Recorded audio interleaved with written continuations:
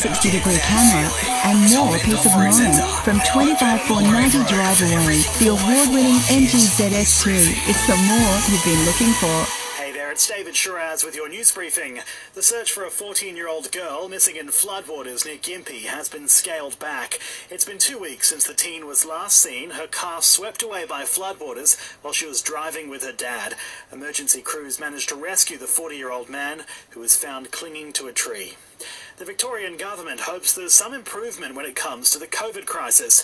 Treasurer Tim Pallas says the overall number of active cases across the state is dropping, and that's welcome news. Something like a 2-week period since we've had numbers as low as this, so things are hopefully demonstrating that we're getting beyond the peak. The country recorded 64,000 infections overnight and a total of 86 deaths.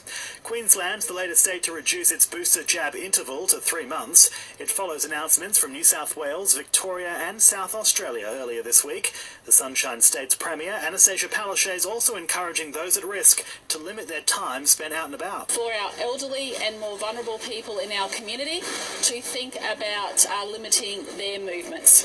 We know this is happening in other states. We know that this is happening in Queensland, and I thank people for listening to this health advice. And Canberra is increasing the number of visas it offers to Afghani nationals. Some 15,000 will be issued over the next 4 years. It follows an initial allocation of 3,000 late last year after Allied forces departed the country. The Snooze Super Summer Sale is now on. Save up to 50% on mattresses and up to 40% on bed frames. Exclusions, T's and C's apply. Ash Barty continues her Australian Open charge against Italian Camilla Giorgi on Rod Laver Arena tonight.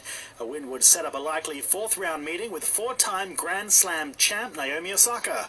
Nick Kyrgios was knocked out in 4 sets last night, but was full of praise for his opponent. Matchup-wise, I think if you asked everyone on tour, I think they would probably vote him the best player in the world at the moment. His consistency, every game he doesn't drop his level.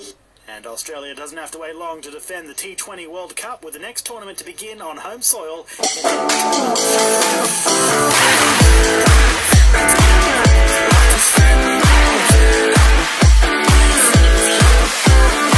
A shower or two and 31 in Cairns for the rest of today, down to 24 tonight. The same again tomorrow, a shower or two and 31 degrees. Our Listen app is the new home of radio, podcast, music and news. Join up to listen live or on demand now.